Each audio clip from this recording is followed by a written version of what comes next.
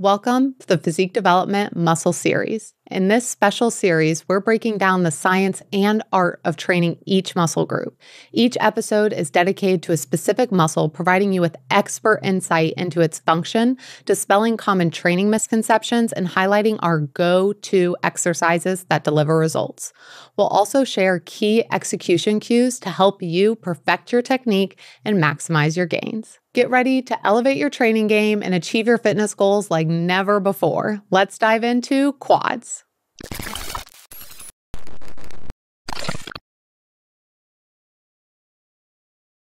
Learning about quads today, and you just finished up a leg session, didn't you? I did, just about 15 minutes ago. Still sweating. It's hot in here.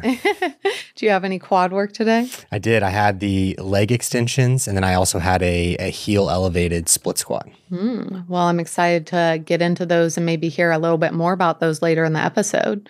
But let's learn a little bit more about what the quads do first. So what is the main role or function of the quads? The quads are going to be pretty simple. So the main function is going to be the extension of the knee, and then it's also going to be a stabilizing muscle group for the knee as well. Gotcha. And are within the quads, we've talked about with some of the other muscle groups of having different divisions. Is there something we need to know within divisions, so to speak, or different parts of the quad?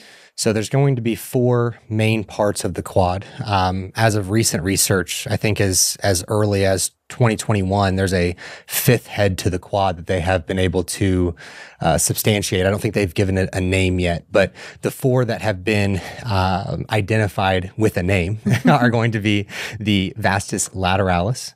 Then you're going to have the vastus medialis, and I'll give more context to this. The vastus lateralis is going to be the outer portion of the quad. The medialis is going to be the inner portion of the quad, more closer to the knee. Some individuals may call this more of a teardrop. You're going to have the vastus intermedius, which is going to be more down the middle or the intermediate portion between. And then you're going to have the rec fem, which is going to be the only portion of the quad that's going to cross over the hip. And then this 5th segment of the quad that's going to be up near the hip as well. They don't have a name for it yet, but they're seeing it in cadavers, and it's very interesting. Gotcha. And just a reminder, if you are listening to this and you're like, I'm having a hard time visualizing it, we do have a cheat sheet in the description box and or the show notes so that you can see the visual of what we're talking about. Because I know I'm a visual learner, so it is very helpful to see like a picture of what we're talking about so that you can have that all in front of you if you want to. Absolutely. Is there anything, I know we've talked about some things within the origin or the attachment, and that we don't need to know the specifics for everyone, but those can come in handy when we're talking about how that functions when it comes to your form, the execution, how we cue things. So is there anything that we need to know within where it is attaching or originating? So the quad is going to extend along our upper leg, and it is going to attach across the knee and onto the tibia. So that's going to be a big part of the knee extension and flexion that it's going to be involved in, mostly within the extension, of course. And then it's also going to cross the hip. And I talked about the rec fem a little bit. And so this is something where we need to have a lot of strength through that rec fem if our goal is to strengthen our glutes or what have you. And we can get into a little bit more of that context, but it's going to cross the hip joint, and then it's also going to cross the knee, which is very interesting for just a muscle in general. Yeah. And I think that talking about like the activities that it helps with, again, for people to see how it works in your day-to-day, because with you talking about, okay, being able to strengthen some parts in your quad is going to help within your glute training. A lot of times people see it as I'm training my quads or I'm training my glutes, and they don't see how it synergistically works together or how things might antagonistically work with each other. And I think that that's a really important thing, because when we talk about some of those daily activities, things like sprinting, running, walking, any kind of kicking movement, standing up from a chair, all of those are going to use the quad. And I know that when it comes to the hamstrings, those get a lot of love when people talk about sprinting. And it's something where you can't do the sprinting with all of the hamstrings if you don't also have some of that development within your quad, which I think is just a cool thing to be able to knit together to see how everything in the body does work together. And it's not going to be that just one muscle is isolated. It's that there are going to be stabilizers, there are going to be muscles working together to take out that action that you're trying to accomplish. Sure. I mean, it's going to be involved with all of your lower body actions that you would be taking. So it's going to be important for you, especially just from a functionality standpoint, to be able to train your quads, your glutes, your hamstrings, your calves, the whole nine. Mm-hmm. And another thing is it's going to help you even walking upstairs. So if you think about like any of your daily activities, you're likely walking and or going upstairs. Maybe you're not sprinting or running or kicking, but walking and climbing stairs is something that we almost all do daily. And so being able to have that strength in your quad is really important. Absolutely. And especially as we continue to age and we sit more, whether that be from sitting at your desk or whatever the case may be, we just don't spend as much time in activities as we get older. And what I'm seeing within my clients personally who are 50, 60, even 70 years old is that the more that we can focus on the strengthening of their quads, the strengthening of their hamstrings and their glutes, the less knee pain and lower back pain and hip pain that they experience, because the muscle groups that are going to be stabilizing those joints or supporting those joints are finally getting strengthened, because it's not something that they may have had to think about until they started to experience the pain. And they may have not been training their legs all that hard. And then now we're in this place where it's like, it's important for your functionality and your well-being. It doesn't have to be this crazy situation where you're squatting 400 pounds every night. We can do some different exercises, but it really is such a benefit to your overall well-being to train, for this particular episode, train your quads well. I absolutely love that you brought that up, because a lot of people, of course, might have an aesthetic goal, and we're about to talk about what the visual appearance is within training quads, but there's so much functionality within just being able to train your body in general. And lower body training, especially as you age, is so incredibly important. So I love that you made that note. But going into the visual appearance, I think it's going to be good to talk about, and I love that we have a male and a female approach to this, but being able to talk about some of the things you see when you're training quads visually. Man, so many. I think that quads from a visual perspective are such an addition to the visual representation of your body. Yes. I'm a huge believer in this, especially in the season of style that we have, where 5-inch and 6-inch shorts are the thing that everyone wants to wear, and being able to have some density to your quads makes those shorts fit so much better. Like, nothing looks more off than someone wearing those shorts with almost no leg tissue. Yeah. Or it being, it's just like their legs are really skinny and it does not complement them well. Whereas someone who, especially with like the lateral head or the vastus lateralis, that's a big part of those shorts fitting nicely and giving you some width to the quad.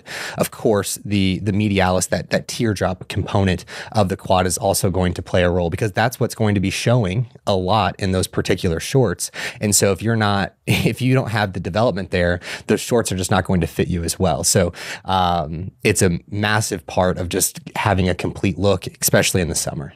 Yeah, and I think that for women, a lot of times they don't want to train maybe their quads specifically because they already feel like, oh, my quads are so huge, or that's just going to make it be that I have these huge thunder thighs. And I know growing up, I kind of had that thought process too, of if I train my legs, and I used to visualize legs as basically just my quads, then my legs were just going to get really big. And you even said the other day, I was walking around in shorts and you're like, it's crazy how much your entire leg and the shape and look of it has changed. And previously, it used to be when I wore shorts, I just kind of felt like it was not blobby, but it just kind of was like my leg coming out of my shorts. There was no definition to my leg overall. And that's what made me dislike my thighs as much as I did, is because they just had no muscle tone. And I think that that's where it comes in, of people saying they want to tone up, and people get irritated with with that. But I try not to get irritated because you actually do want to tone up. You want to add muscle tissue and you want to lose fat. And that's what toning is.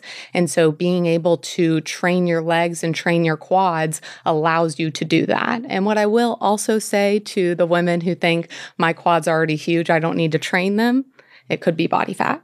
And so being able to go through a dieting phase and see where that goes, and know that for women, where we store a majority of our body fat is going to be basically from our belly button to our knees is where a large part of our body fat is. And that can be something where you just have to accept to a certain degree of I might have a little bit more body fat there, but that's also of maybe to push past that, I either have to go through multiple dieting phases or I have to push to a place that's a little bit uncomfortable during a dieting phase to see how much of that is fat or muscle.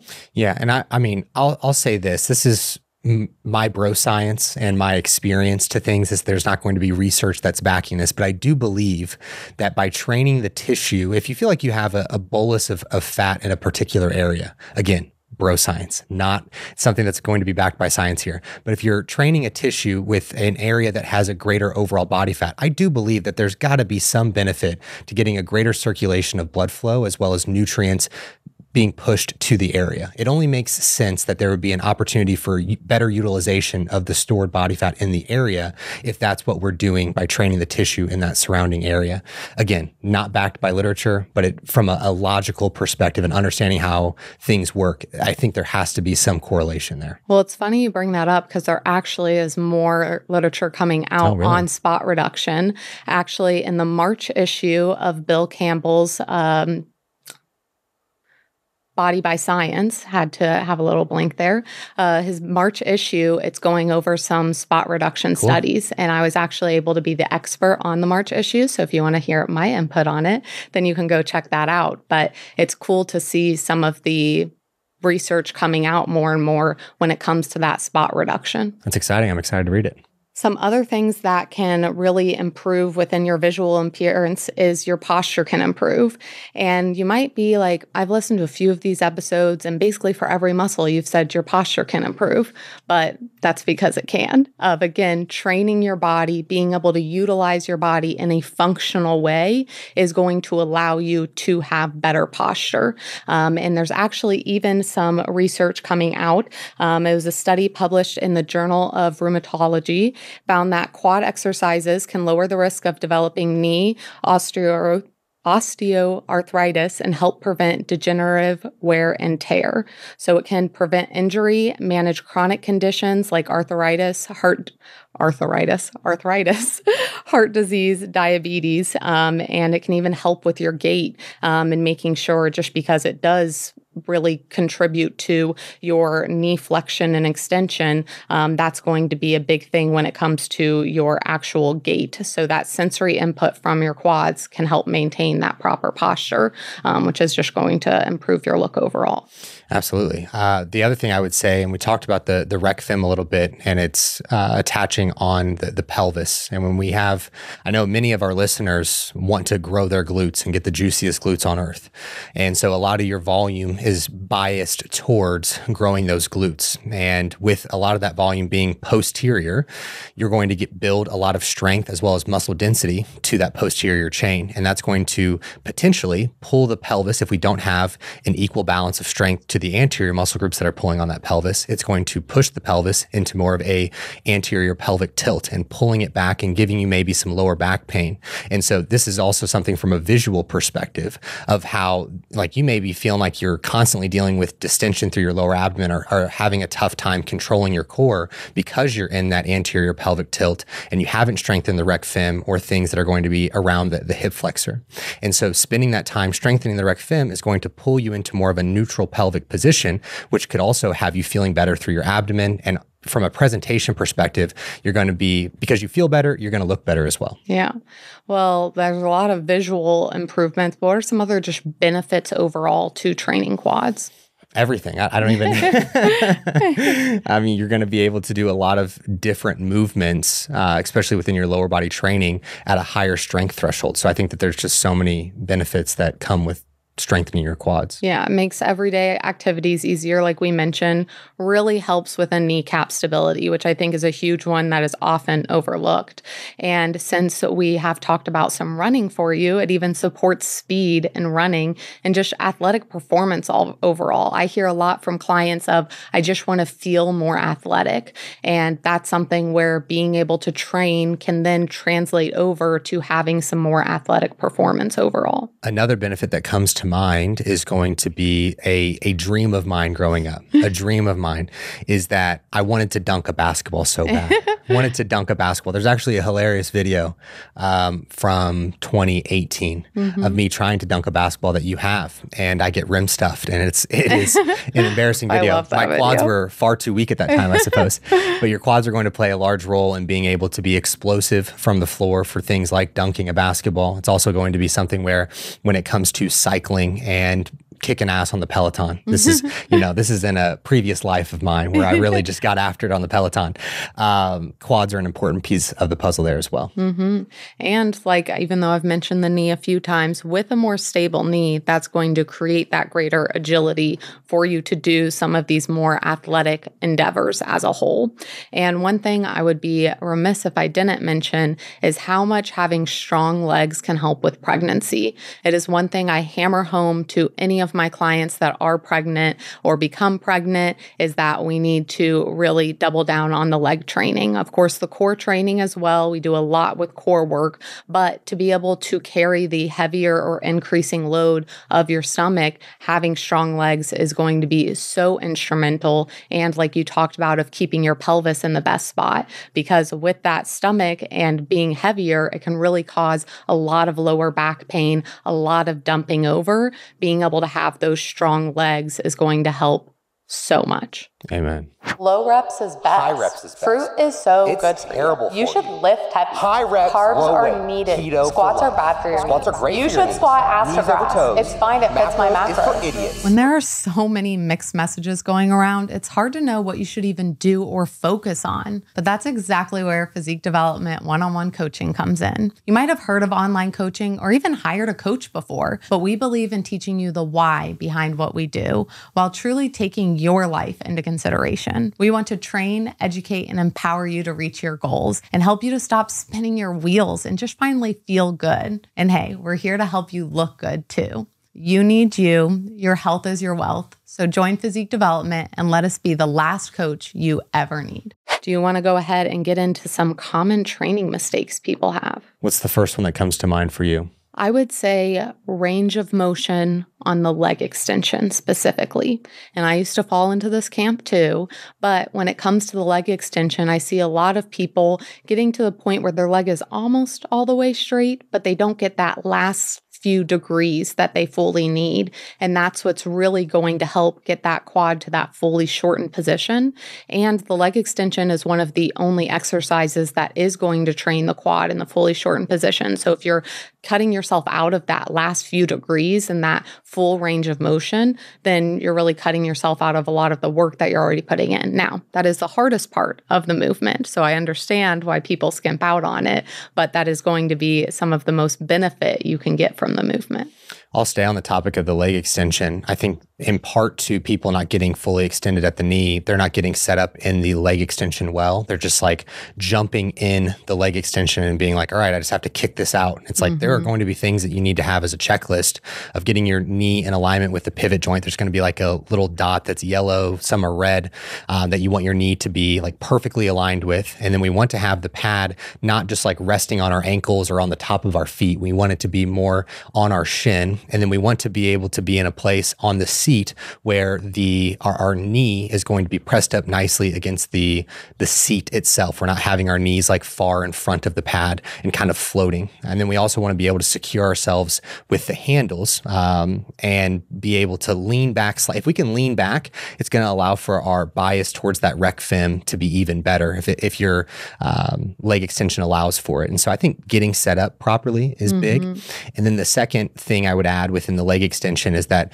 to many people generate a ton of momentum from the beginning. Yes. And then they're just basically through the entire concentric portion of the exercise, just decelerating the momentum that they started with. And then they're like, why do my knees hurt? Mm-hmm. And then why is the pad like flinging off and then it's too light and et cetera, et cetera. And it's like, we need to have more control through the beginning. And it's more of an acceleration exercise as we get past that first like 15 degrees of knee extension. Then we start to accelerate and we have a much greater bias towards the quads. Yeah. And within you talking about pulling yourself into the seat, I would say that's a common mistake I see is just people's like butts lifting up from the seat as they go ahead and do that leg extension. So that's a great point there as well. Dude, somebody on YouTube, multiple people on YouTube actually were like roasting me for saying that I use the Versa grips on the leg extension and being like, are you joking me? I use the full stack at my gym and I don't even have to pull myself in. And I'm like, bro, there's literally no way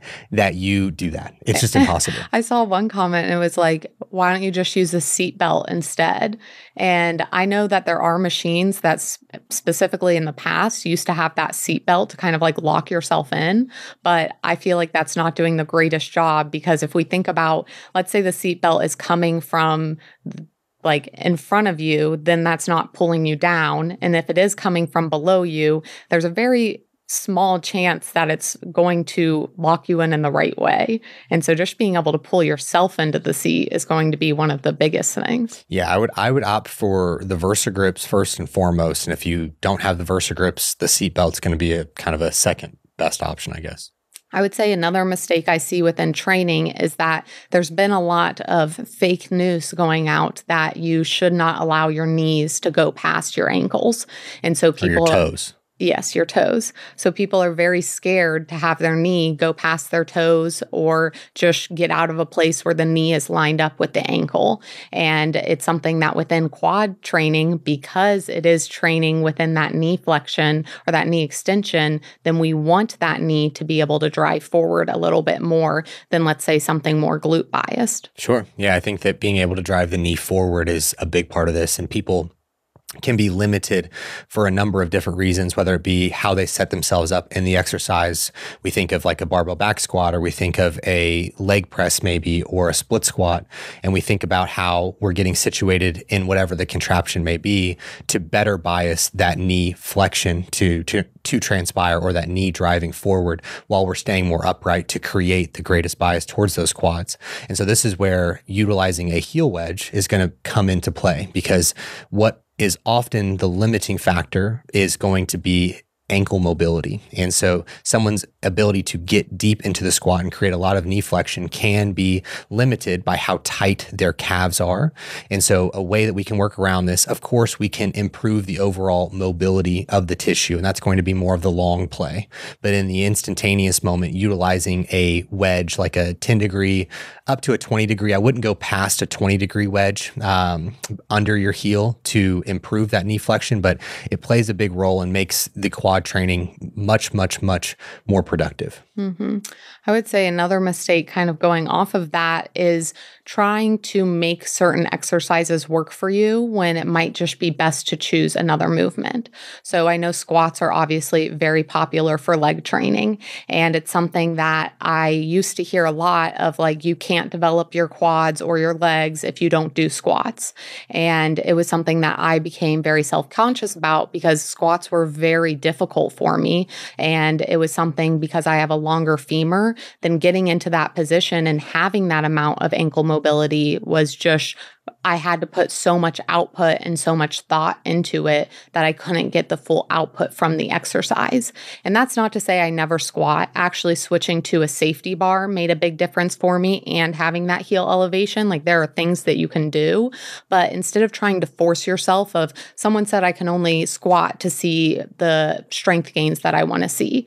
Unless you're in a sport like powerlifting where you have to squat for something, you don't have to squat. And I went multiple years without squatting, and having someone who's very intelligent at programming, aka Alex, be able to make sure that I was still able to see the progress in my quads that I wanted to. And so instead of forcing myself to do a movement that I thought I just had to do, I was able to work with my body instead of against my body, be able to figure out how squats work, but also how I can do other exercises that I might get better bang for my buck personally. Yeah, and I think that that's the big benefit of these episodes, is that we're teaching more of the functionality of the muscle. And once you understand how the muscle functions and how we are trying to target the tissue, you can really set it up whatever's going to be best for the person. You don't have to be married to specific exercises. It's like, I understand what I'm trying to accomplish by training this muscle group. What are the pieces of equipment that I have available to me, and how can I apply this to my understanding of the muscle?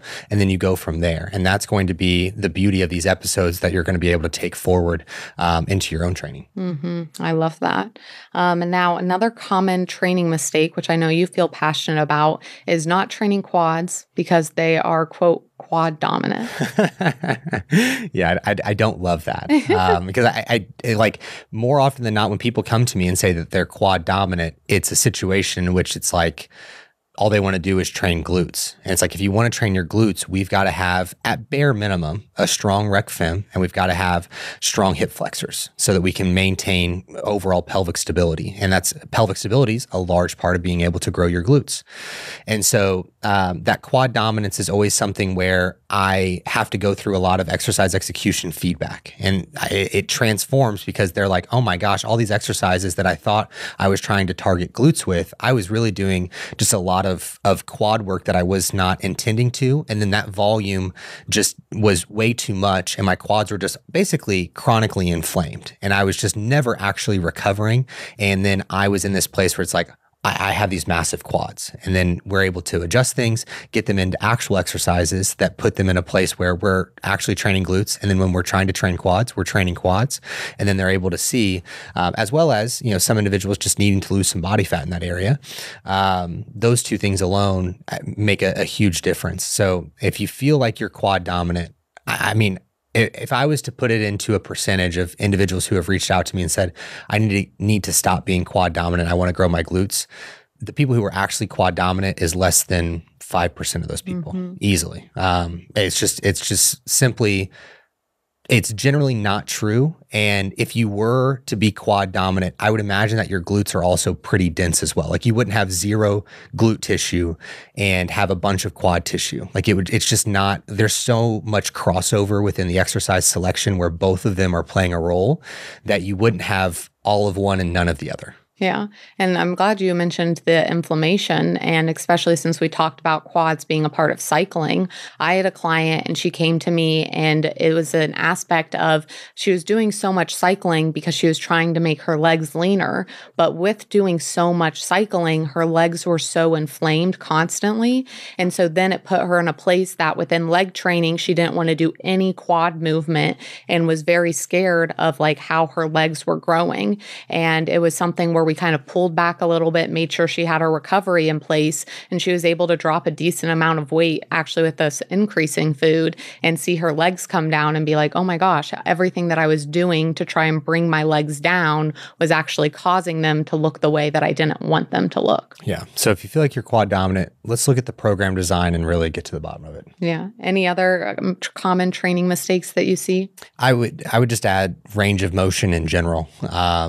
To get to a lengthened quad and get to a lot of knee flexion, it's going to take a long range of motion, and it's not going to be the most comfortable. It's going to be a painful route more often than not to get to that type of depth, and many individuals are not really willing to push to that point.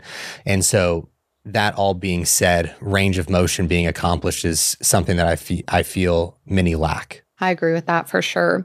Now, I know we kind of talked about programming, but are there certain mistakes that you see time and time again when it comes to the programming of quad exercises?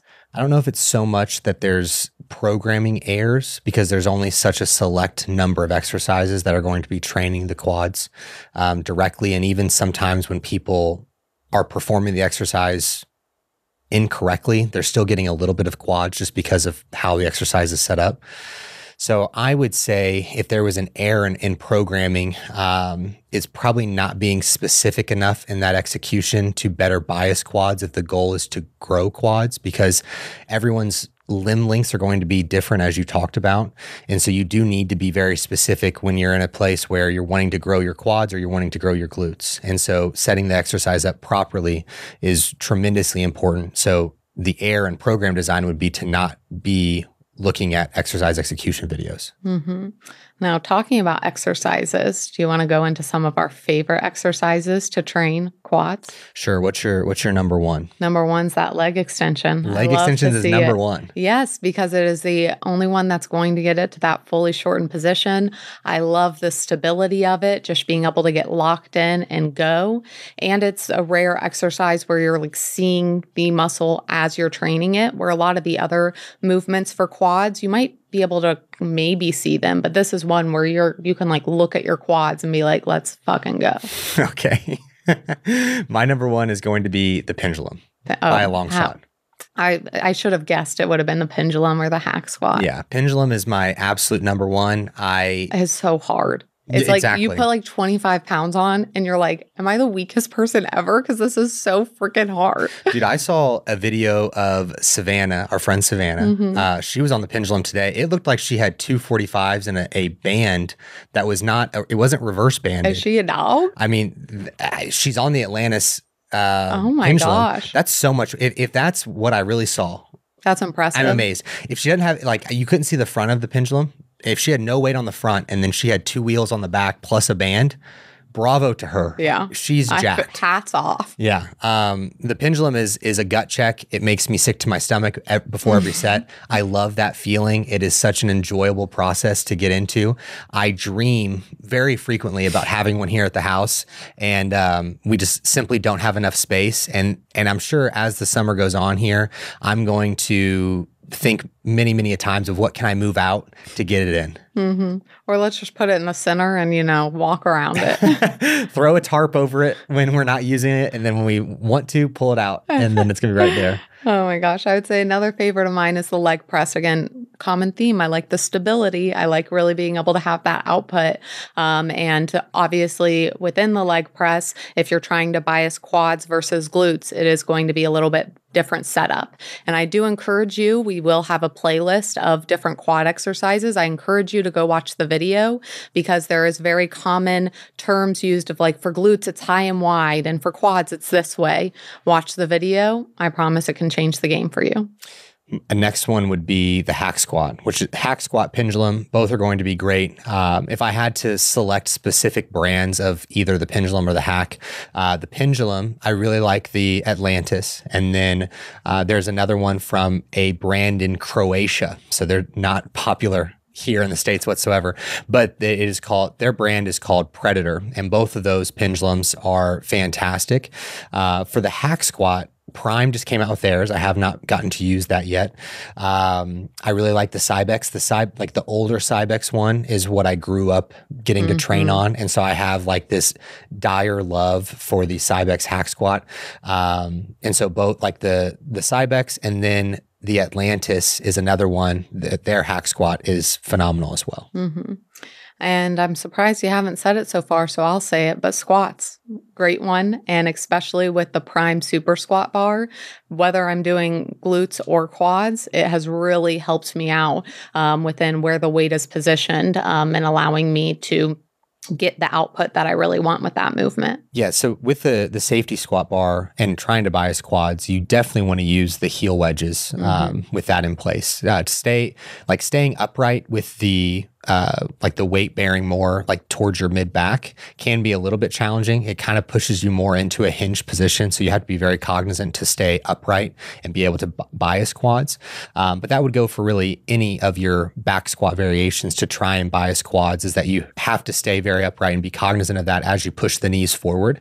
And so a common thing that many people will bring up is that front squats are going to bias quads more than the back squat.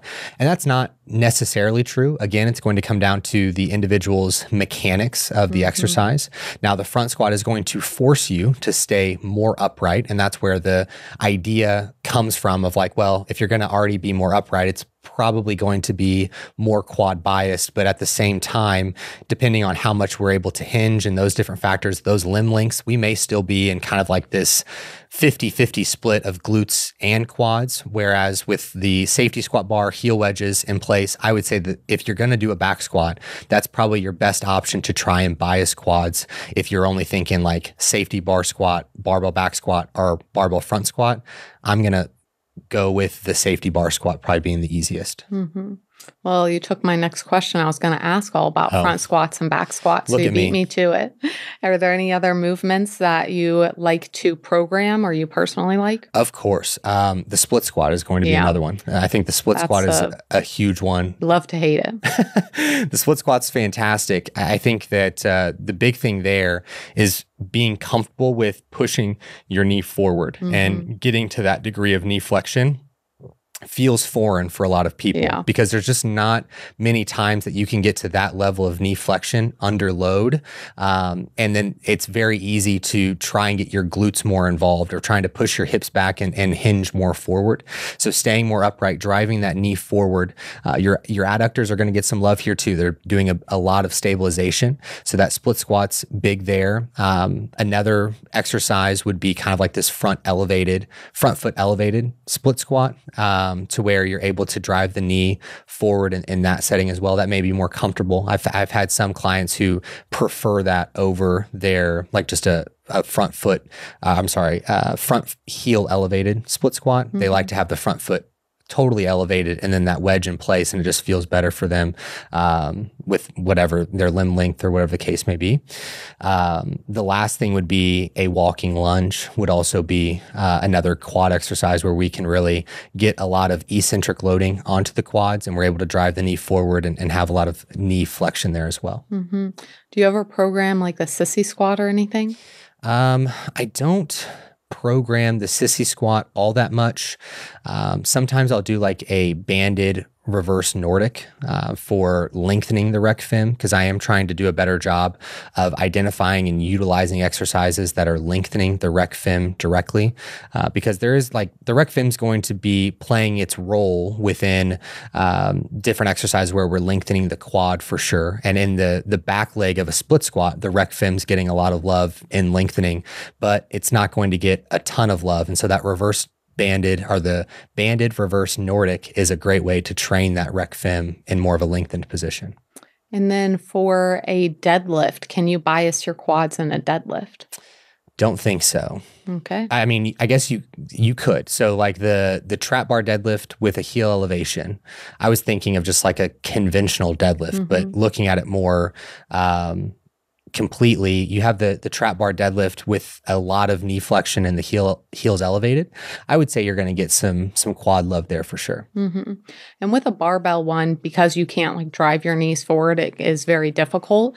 But I did have a client who did compete in powerlifting. I do not take on powerlifting clients, but it was something where Adam Miller helped me a lot with her programming and talked about the fact of because she did have such strong quads, we could utilize those within the deadlift, not to cheat, but to use it to our benefit of letting those knees go in front of it a little bit before she pulled up. So that was a cool thing to learn about, just how you could, again, use your body to work with you instead of against you in those instances. Yeah. Well, I would also add to that of like, that's specific to the sport. Oh, yeah. Like she's trying to increase the load for the individual who's listening of just trying to improve body composition. I wouldn't try to get quads out of your deadlift if that's what you're trying to do. I agree with you. I just thought it was, fun fact. Interesting fact. Yeah. Do you have any like favorite supersets that you like to use for the exercises that we just talked about?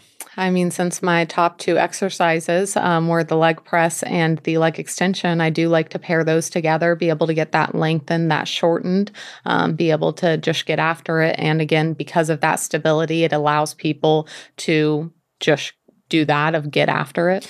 Do you have a preference of which one goes first or second? I've done both. Kind of depends on what the goal is of the session overall. Yeah, I think that the leg extension going second generates so much overall fatigue that it's very difficult to try and train quads again in the week because of just the sheer inability to get fully shortened after lengthening and trashing your quads in the leg press. So I find it easier to recover from the leg extension first, and then having whatever the lengthened exercise maybe is second.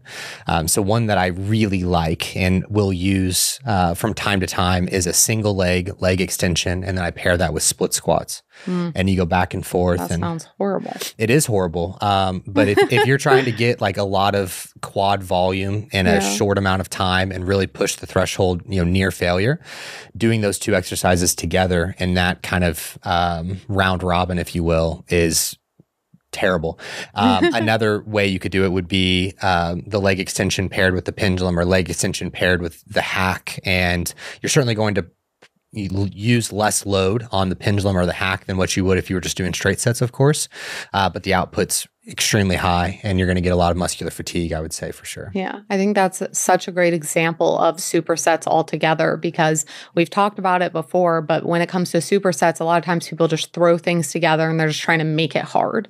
And like we talked about, all of those supersets are going to be hard, but that's not exactly why we just put them together. It's being able to look, what part of the muscle is that working? How do I want the result to be? And then how am I going to use that to my benefit?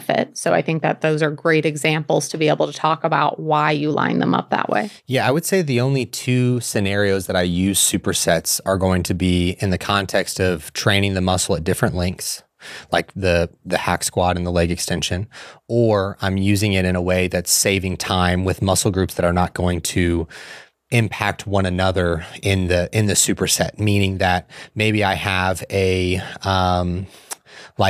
upper back pull down, and then I have a anterior dumbbell front raise. Like, my front delt is not taxed from me doing the pull downs. And so the weight that I'm using in the front raise should not be impacted by me doing the upper back pull downs first, but it allows for me to get both those exercises done in a more time efficient manner, as well as still getting max output on both the exercises. Are you sick and tired of your glutes not growing? Turning around in the mirror and seeing a board for a booty? I've been coaching for nearly a decade, helping thousands of women reach their goals. The most common goal? Grow my glutes. Women in their 30s, 40s, 50s, and even 60s, able to grow their glutes with the guidance of my training programs. And for all this time, I've kept my best glute growth secrets only for my one-on-one clients. And that changes today. We just released our 12-week glute growth program in the PD training app. It is a 4-day program with exercise and volume adjustments every 3 weeks. You can easily access the program through our app and track every single workout. Each exercise will have a detailed video teaching you exactly how to perform each and every movement. And guess what? I am no longer gatekeeping. I'm sharing every single one of my best glute growth secrets inside this program, because you are awesome and I want you to have this program. I'm going to give you $25 off, making it a fraction of what you spent at Starbucks this past month. Use code POD. The link to purchase will be in the description. Now let's get back to the show. Are you ready for some questions that we had from some listeners? Sure. Let's hear them. All right. Is training quads once a week enough? I think it's going to be something where it depends on where you're starting at. But for the grand scheme of things, if your overarching goal is to grow your quads, I would say getting it in twice a week is probably going to be your best bet to get the most bang for your buck per session. Maybe going with something where you're having 6. If your goal is to get 12 total sets in a week, maybe you go 6 sets on the week, or the first session of the week, and then the second session having 6 there as well. You have to be very intelligent with your program design when it comes to the exercises that you're selecting, because if I was to go in and do something where I have the pendulum and then I have the split squats in the same session, that's very systemically fatiguing and a lot for your quads to recover from. Now, if you're doing like a Monday is your first session and Thursday is your second, then at that point, you've got 72 hours. You should 100% be ready to train quads again after that 72-hour period. But if I was to do the pendulum and the split squat in that first session, it's a 50-50 chance that I'll be ready to go Thursday morning for that session. So it may be better to have the leg extension and then also the pendulum in that first session. And then in the second one, maybe you go the leg extension again. And if you're trying to grow your quads, you're going to get kind of sick of the leg extension because it's just one of those exercises that's going to be in every one of your sessions because it's the only exercise that we have that's going to train that rec fem in the shortened position, as well as be able to accumulate a greater overall volume to the tissue without having a ton of systemic fatigue. Like every other exercise, majority of the other exercise that you're doing within the pendulum, within the hack squat, within a back squat, a leg press, all these are going to train your quads really well, but the systemic fatigue that you're going to experience with all those is fairly high. And so recoverability is one of the biggest challenges when it comes to quad training, really any of your lower body training in general, but specifically quads here. And so you may have leg extension in the second session and then hack in the second session there. And so that's how I would balance it and definitely hit it twice a week. Does training legs boost testosterone? So I've heard this forever, I feel like everyone has said this. And to me, it's just been something where I think of it in the concept of, well, training is going to be a thing for your overall health and well-being. You're probably going to consistently eat better. Sex hormone production is going to be better because of all encompassing. So it's kind of like a domino effect of training. So I was always kind of like chalked it up to that. And I did a little bit of research because a client had asked about it. And what the research actually says is that there is an acute spike in testosterone following a lower body training session, but it is not something that's going to be substantial enough to where it's like my testosterone for a male was at 700 and then I started to train legs more consistently and now my testosterone's at 850. It's like, that's not how that works, but you're having an acute response after training the lower body that would be in place. Why do I have knee pain when training quads? Probably because you're doing it very poorly. It's either that you're doing things poorly or we have a muscular imbalance that is crossing the knee joint. So we have, 3 muscle groups that are going to be crossing between the gastroc, the gastroc, the quad, and the hamstring. And there may be something going on there that is such a strong imbalance that you're having discomfort because of that. But I would lean more towards you're doing things incorrectly and we're bouncing out of movements. We're getting outside of our active range of motion, something along those lines. Yeah, not lined up with the cam on certain exercises. I see that with a lot of knee pain for like leg extension is because you're not lined up with the pad and the seat and you're not lined up with the cam. And so you're putting so much tension on that knee joint overall. How does training legs help the upper body? I don't have a specific answer to this. Do you have something? No, but it's just a question that was submitted. I would say that if I were to answer it, it would just be the aspect of being able to have those stronger legs allows you to have possibly better performance overall of, like I talked about within pregnancy, of because you can carry the load, then you might have better strength for other aspects. And there are things within, if you're training legs and you're bracing your core, then maybe that might translate to having a stronger upper body. But I was a little bit perplexed by the question. Yeah, I mean, just don't be a bitch, bro. Like if you're training a bunch of upper body and you're not training your legs, it's not a good look, as well as your ego is going to take a hit too. So it's just have a balanced training approach. And your functionality is going to be in the dumps. Exactly. Can training legs stunt your growth? This is another one I've actually dug into because I had my dad coaches the middle school baseball team back in my hometown, and he had a parent ask him this question, and I wanted to be able to not only just say no, but also give him reason as to why I believe that to be the case. And there's 2 papers that I was able to find, and both of those papers had no evidence that it was going to fracture the growth plates. I think the biggest thing within young adults, not young adults, like kids who are going to be lifting where they're concerned about their growth plates, is that they're not having the proper guidance to resistance training that is thereafter causing injury. And then by having the injury and the lack of movement, that could be cumbersome to their overall growth, depending on what the injury may have been. And so the thing with children or kids lifting is more so around the education and doing things properly, rather than it being like, this is bad for their growth plates, or it's going to have a fracture of the growth plates, or whatever the case may be. So no. And then how could you train quads at home? Training quads at home You can certainly do the split squats. I think that would be a viable option. We'll have a video in the show notes going over how to set up this rigged hack squat that you can do at home with a foam roller and some heel wedges and some dumbbells that you can certainly do. There are banded leg extension variations that you can also do. Those would be the three main exercises. If you're trying to grow your quads at home and you have some equipment, you're going to need dumbbells, you're going to need bands. It's not going to be something where it's like, I only have body weight. Yeah. What can I do? Like, you're going to be able to do a little bit of something, but it's not going to be from a hypertrophy standpoint. It's more so going to be calorie expenditure. Like, you're going to be able to do some air squats and expend some calories, but it's not going to put on a bunch of tissue to your quads. Yeah, because you can do like a pike leg extension, but again, you're not able to like really load the tissue. And some clients that might have something like a TRX, I'll have them do like a suspension sissy squat, but you're really limiting yourself of how much you can load. So that growth is going to be very difficult to come by. So if you have dumbbells, you may be able to make it happen. But if you don't have dumbbells or of significant weight relatively, you're going to be in a hindered spot for sure. Mm-hmm. And the last question I have here is, why the heel elevation with quads?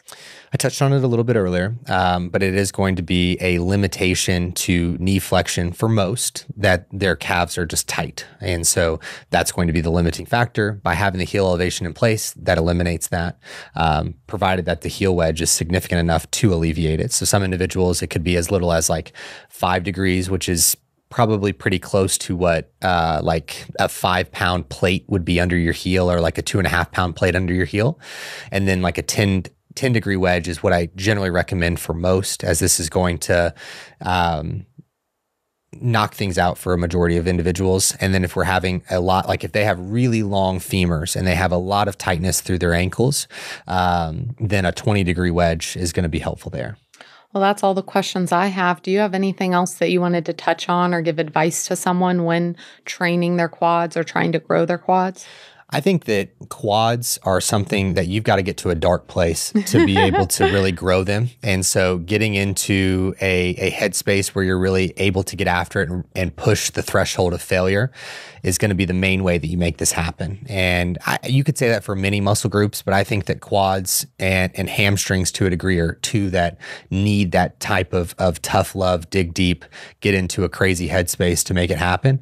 And so if that's your goal, it takes some really hard training sessions, and being able to find that understanding of failure is going to be huge, because far too many people, when it comes to lower body training, are cutting off way earlier than actual failure, because they're losing some stability somewhere, or they are getting scared, they're getting a little nervous, it hurts, it's painful, whatever the case may be. It's hard. Yeah. I mean, it's one, I think one of the harder muscle groups to really grow, because of how deep you've got to take things. Yeah. Which with that, I'll go ahead and add a video of a train with us where we're training quads and push into the depths of that, because I think it's good to see visually of what it really looks like to train to failure, because we only have our own experience or what we've been pushed to in the past, and being able to see like, oh, I see how much they're struggling, how much they're pushing themselves can be really helpful. Absolutely. Awesome. Well, thank you guys so much for listening. Don't forget to check out the cheat sheet in the show notes, and we'll catch you in the rest of the muscle series.